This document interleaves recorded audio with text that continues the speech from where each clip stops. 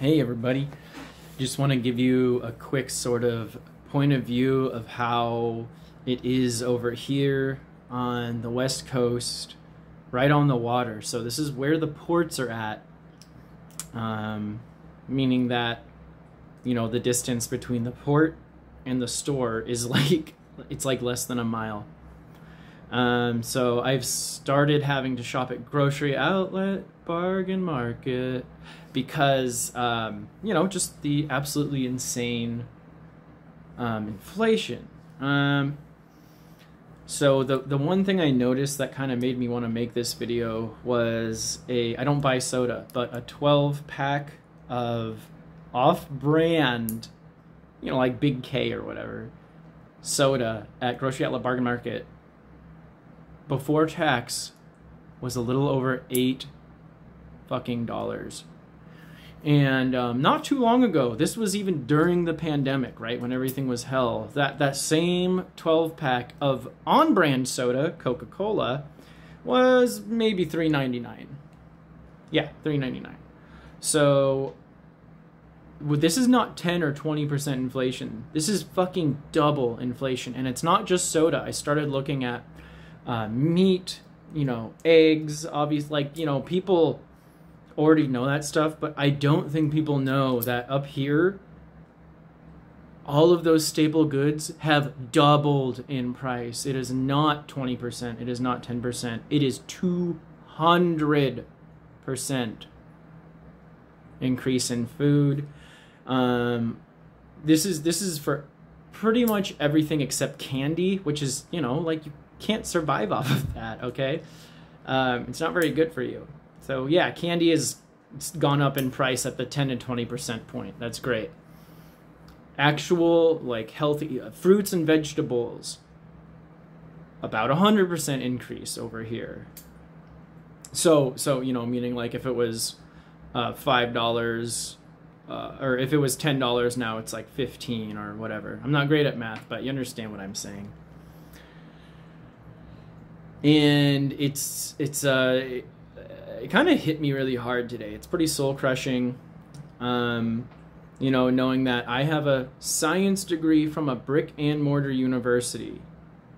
And with my specific degree, it's a prestigious one from that university. And I'd been working for the state/feds, so this is like a good job. 40 hours plus a week. And I did the whole math of it, and you know, I have to rent, so I have to live somewhere, and the rent here is pretty bad. Think you know, Portland or Seattle, just a little bit better than that, but it's slowly catching up. So even though I'm paid well, 30% or more, 40% of my income goes to rent. You might say, like, live with 4 people. I'm 30 years old. I would like to live with at least 2 to 3 people, okay? That shouldn't be too much to ask.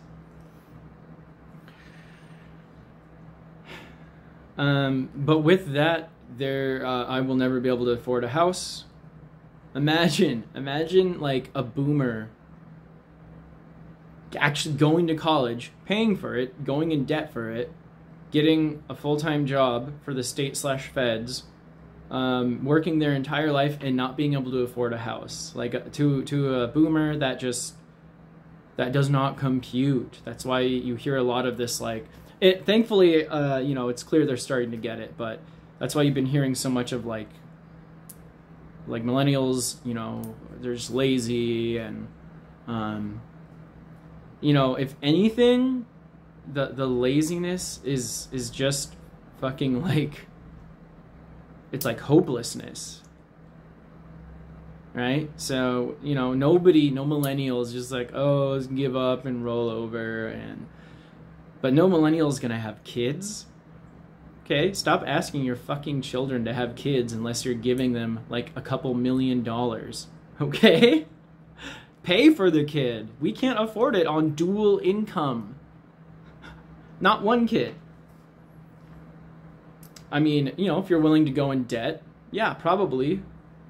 But I shouldn't have to go in debt to have one kid on dual income. Yeah, so just disheartening, completely, it's not apathy, it's just like hopelessness. And, not every day is like this, right? So today's just a bad day where it's kind of all culminating, and, I try and see my future, and, I can see it looks fine, but it's frustrating.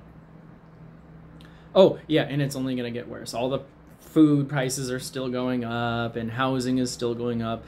There was no housing bubble for millennials. The meme of millennials waiting for the bubble to burst. Okay, I guess it's not going to. Unfortunately, it hasn't. And it went past that period where it might have, and it's just getting worse. Yeah. Let me know what you think.